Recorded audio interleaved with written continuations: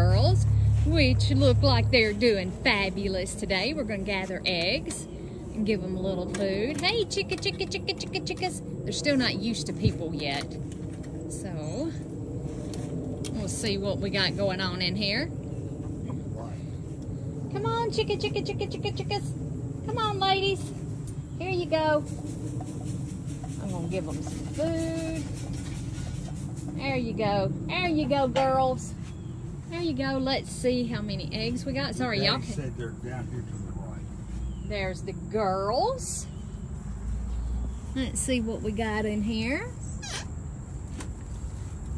Don't see any eggs today. Oh, yeah, I do. They're way back over there in the corner. They laid in a different spot.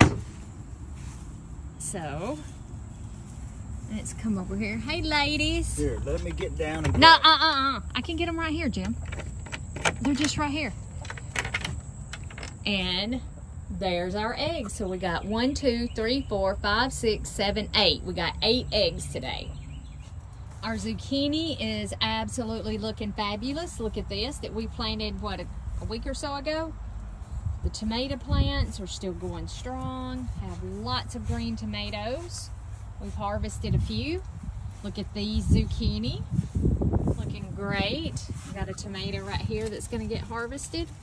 We got the tropical storm, Hurricane Beryl supposed to come through tonight, so it may decimate my tomatoes. This tomato, poor tomato plant, had a cutworm.